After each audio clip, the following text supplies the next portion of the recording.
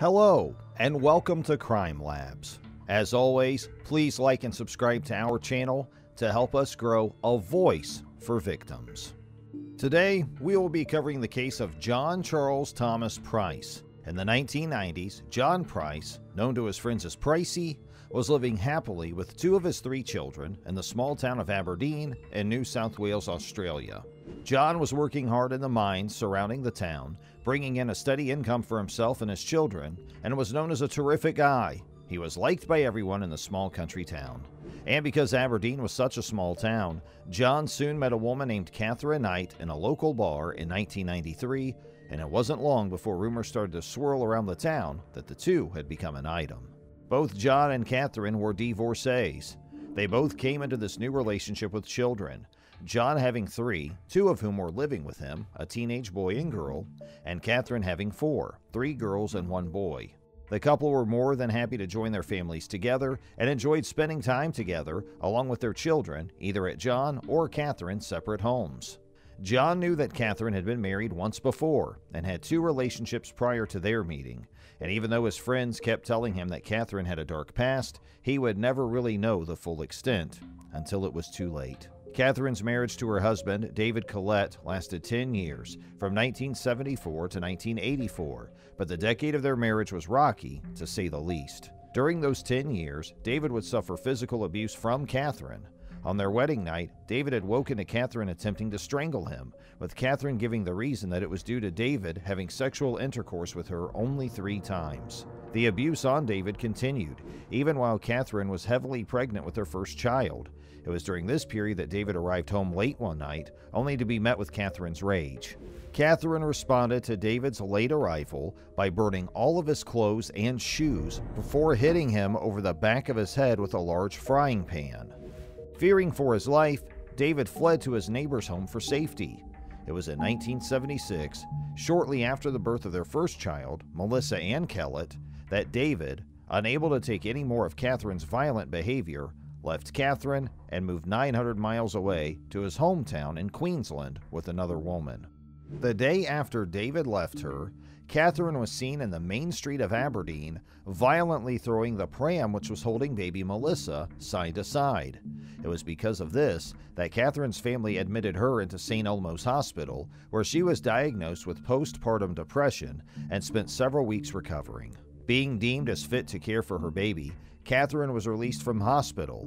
However, only a short time later, Catherine was seen by a local man, known as Old Ted, placing baby Melissa on a railway line shortly before a train was due to pass, before stealing an axe from a nearby property, going into the main street, and threatening to kill several people passing by. Old Ted thankfully rescued baby Melissa before the train passed by.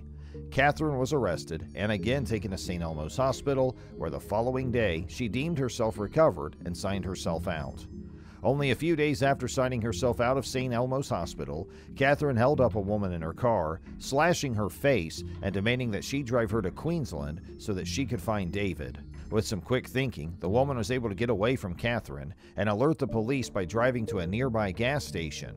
But by the time police had arrived, Catherine was now holding a little boy hostage by threatening him with a knife. Police were able to disarm Catherine and, after arresting her, admitted her into Morisset Psychiatric Hospital, where Catherine admitted to the nurses that she intended to kill the mechanic at the gas station because he had fixed David's car, which had allowed him to leave her, and once she had arrived in Queensland, she had intended to kill David and his mother. Even knowing this information, when David was alerted by police that his ex-wife was being held in Morisset Psychiatric Hospital, he left his new girlfriend and, along with his mother, moved back to Aberdeen to help support Catherine's recovery. Catherine's support team were happy with her recovery and made the decision to release her from hospital under the care of David and his mother, and the three of them, along with baby Melissa, moved to Brisbane, where Catherine quickly gained employment at Dinmore Meatworks as an abattoir and David as a truck driver. In 1980, Catherine gave birth to their second child, Natasha Marie Collette, and life seemed great for the Collettes, at least until 1984, when David arrived home from work one night, only to find the house stripped bare and his wife and 2 daughters gone. He didn't have to worry for long, though, because it only took one phone call for him to find out that Catherine had packed up their home and daughters, and they were moving onto her parents' farm in Aberdeen. Catherine quickly gained employment at the meatworks outside of Aberdeen, again as an abattoir, and returned to her maiden name.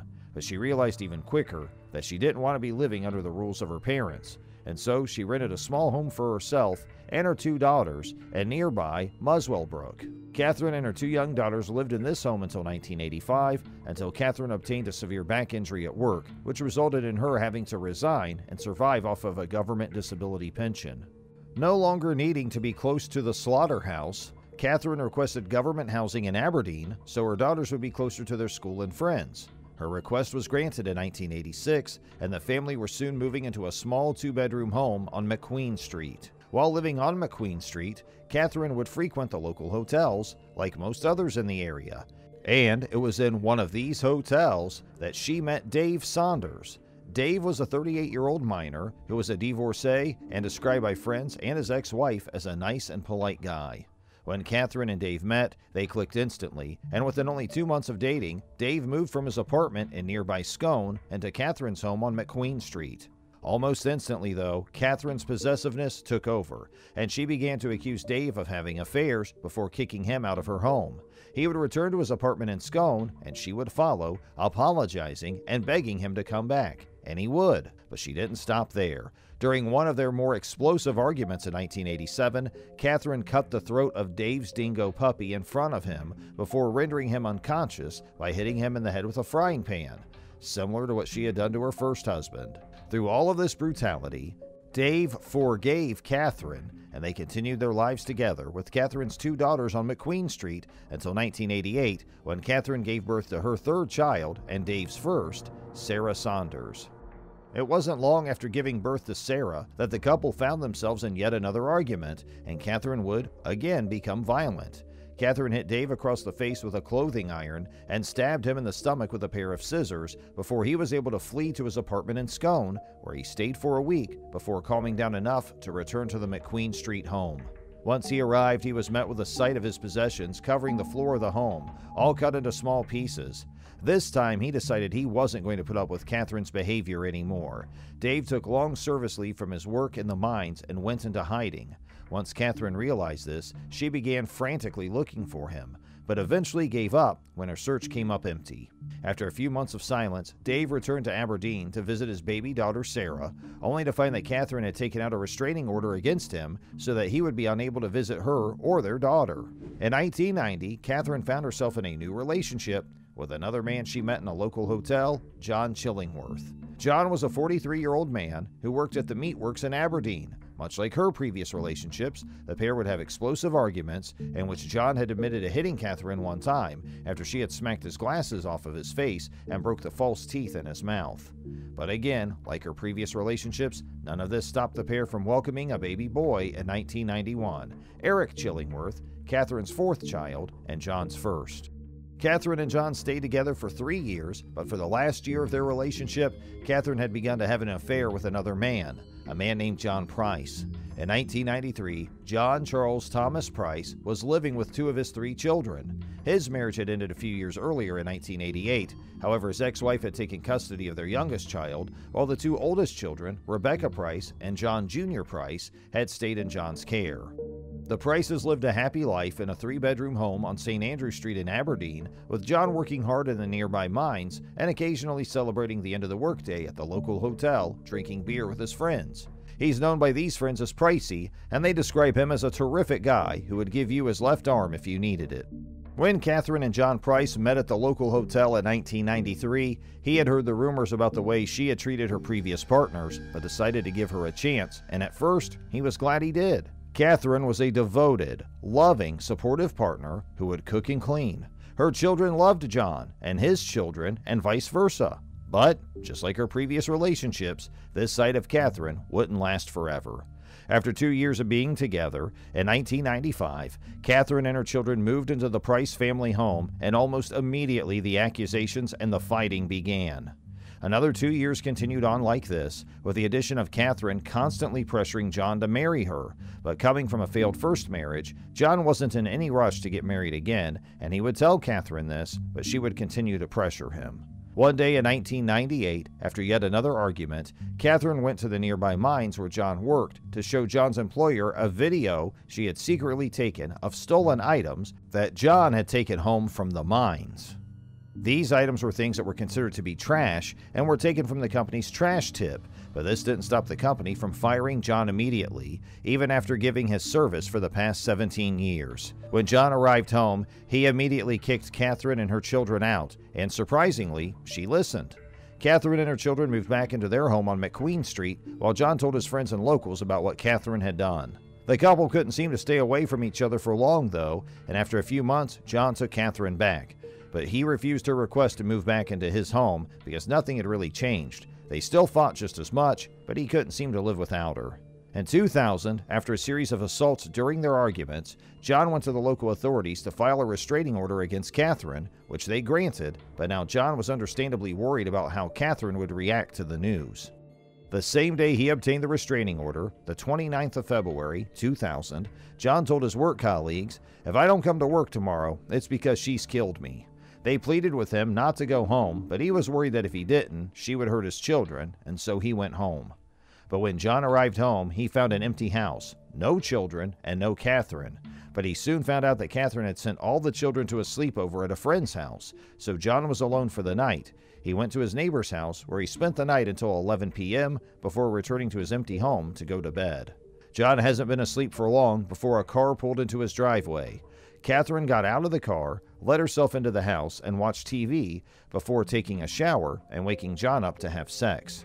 After they finished, John quickly fell asleep again, and Catherine rolled over to her side of the bed where she had planted a knife earlier in the day.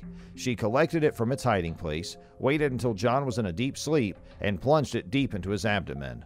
Waking with a panic, John leapt out of bed and tried to turn on the bedroom light, but not before seeing the maniacal look in Catherine's eyes. John attempted to escape and even made it to the front door before Catherine lunged at him, dragging him back inside and proceeding to stab him a further 36 times, puncturing many vital organs and causing him to bleed out. Once John was dead, Catherine then proceeded to skin his corpse with what authorities later said was expert precision due to her work experience as an abattoir. She then hung John's skin from a steel meat hook in the entryway of his home, ready to be seen by his children when they returned from their sleepover the following day. But she still wasn't finished. Catherine continued to defile John's body by removing his head and slices of his buttocks, which she then cooked in his kitchen, along with some vegetables, serving the meal onto 2 plates with place settings, one for each of John's children. Catherine then returned to John's body in the hallway, now holding an old photograph of John and a handwritten note. She positioned John's body laying face up in a cross-legged position with his left arm draped over a bottle of soda and placed the photograph and note on top of the cabinet. The handwritten note reading, "Time got you back, Jonathan, for raping my daughter. Now play with little John's dick. John Price." These allegations were baseless and believed to be false. When Catherine was finally done, she returned to the kitchen where she attempted an overdose, consuming 15 pills of fluvoxamine, 20 pills of paroxetine, and 20 pills of promethazine before returning to John's bed and falling asleep. At 6 a.m. the following morning, John's neighbor noticed his car still sitting in his driveway, which was unusual as John was always at work by this time of the morning. And the neighbor, knowing John's turbulent relationship with Catherine, was starting to get worried. So he called the police and gathered another neighbor to try to rouse John by knocking on his bedroom window. It wasn't long after this that John's employer also called the police, as it was highly unusual for John to miss work, and that morning he was nowhere to be found. At 8 a.m., police arrived at the home on St. Andrew Street, where they had to forcibly enter through the rear door when they didn't receive an answer from anyone inside the house. What police were confronted with was a shocking and horrifying scene, which became even worse the further they walked into the home. Hanging from a meat hook in the entryway of the home was a large piece of human skin, and lying adjacent, a headless, skinless human body with an extreme amount of blood covering every surface of the small home.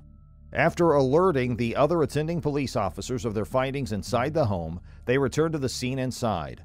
They started in the kitchen, where, apart from the bloody handprints covering every surface, they found a large pot that was still slightly warm to the touch. Inside the pot, police immediately identified a skinned human head sitting atop cooked vegetables and stock. Next to the stovetop, set 2 plates with perfectly prepared meals and place cards with the names Becky and Jonathan, John's children's names. On the other side of the kitchen, police found empty blister packs of multiple medications, an empty beer bottle, a packet of cigarettes, and a gray coffee cup containing a white fatty substance believed to be from the deceased. Making their way further into the home, police found a large piece of human skin hanging from the doorway with a tuft of dark hair at the top and a small patch of hair in the middle. They moved into the entryway, where they quickly identified the skinless, headless body to be that of John Price. They also identified multiple stab wounds on the body, the most obvious being a large stab wound extending deep into his chest cavity. Police then moved to the cabinet near John's body, where they found a knife sharpening stone, a packet of cigarettes, a blood-stained watch, an old photograph of John Price, the handwritten note Catherine had left, and small pieces of flesh. As police followed the blood trail further into the home, they were met with a sight they weren't expecting. Catherine Knight was in John Price's bed at the end of the house, alive but in a deep sleep. Police immediately removed Catherine from the home, where she was sent to Maitland District Hospital via ambulance for treatment of her attempted overdose.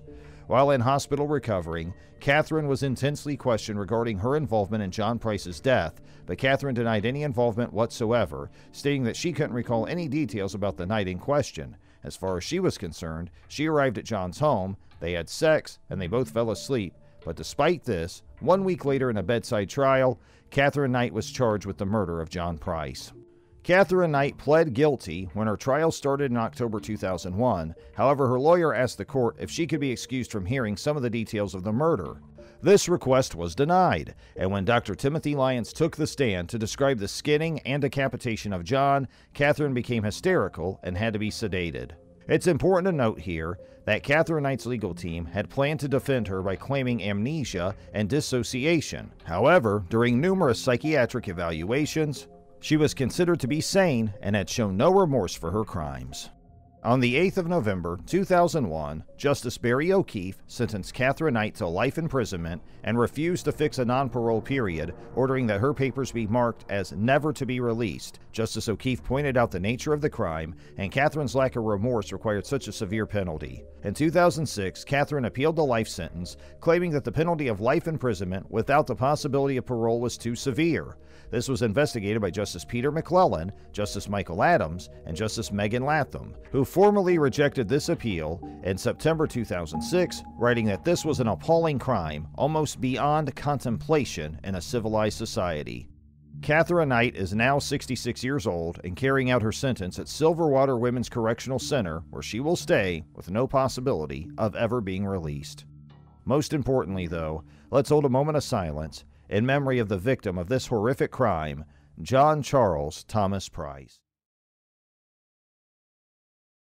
Thanks for watching Crime Labs on YouTube. Please click here to watch our other videos.